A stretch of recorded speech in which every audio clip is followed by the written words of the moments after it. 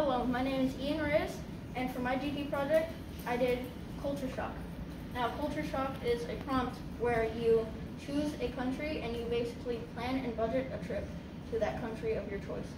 For my culture shock project, I chose China. One, for the reasons being, I am half Chinese myself, so I do know some of the language and culture.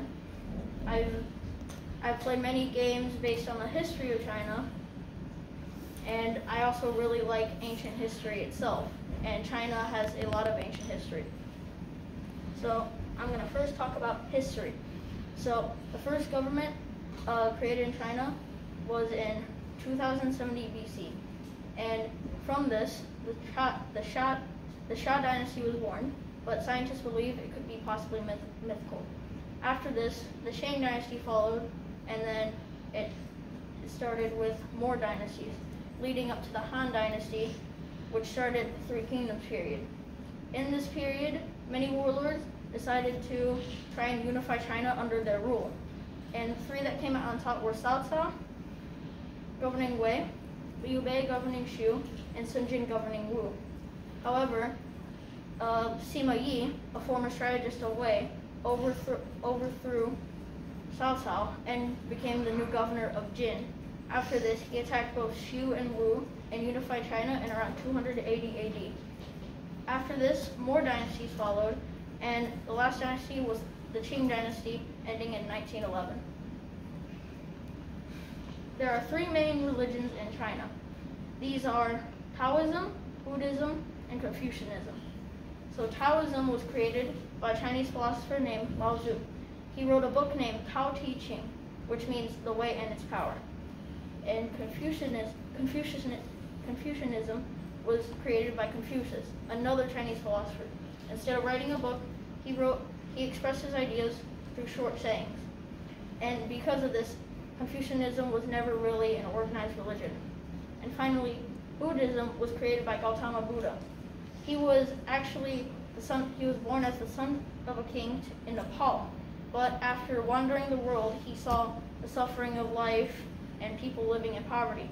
So from this, he thought of ideas such as nature and purification. And these ideas would eventually be spread across Southeast Asia, and China was one of the countries included. Food. Some traditional Chinese food include noodles, fried rice, roast duck, wontons, and dumplings. And a traditional drink is herbal tea, as it's believed to have health benefits and cleanse the body. Landmarks.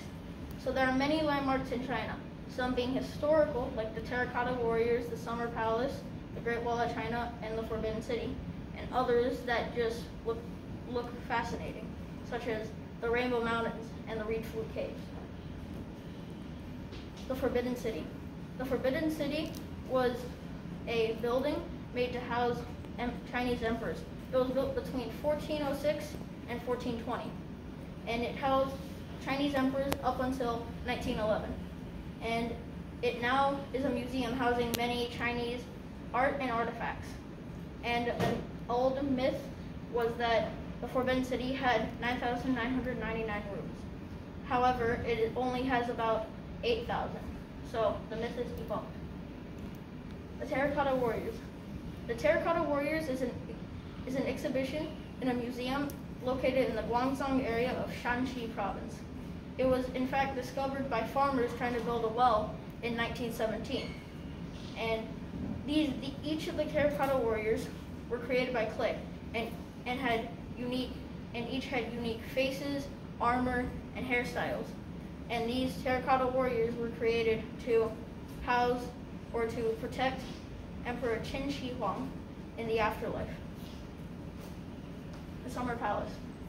The Summer Palace is a landmark in Beijing, China. It was created in 1750 as the emperor's relaxation area. However, in the 1860s, during the Second Opium War, it was damaged by the British. And it was then rebuilt by the emperor at the time, Cixi, who had the idea of another relaxation area.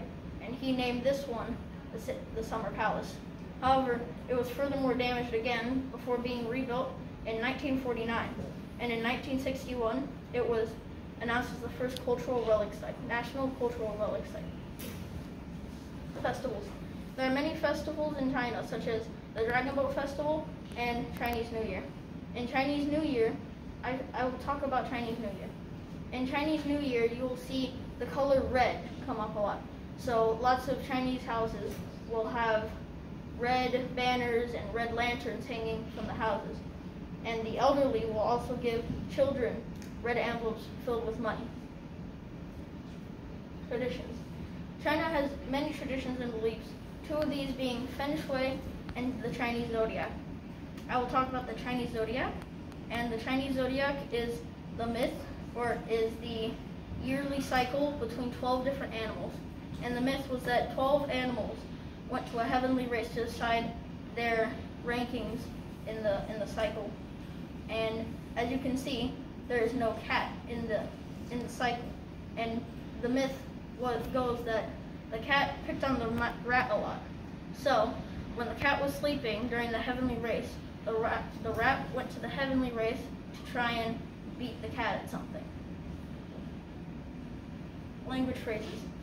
There are many language phrases used in China. The most well-known I've heard of are ni hao and zaijian, meaning hi and bye respectively.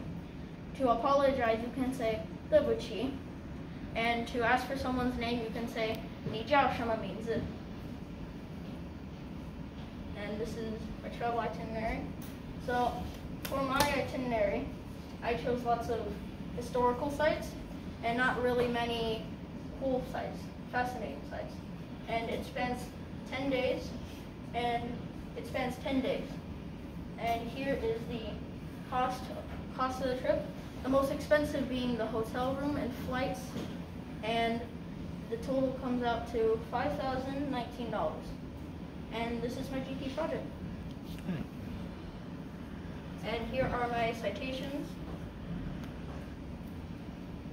And we're done.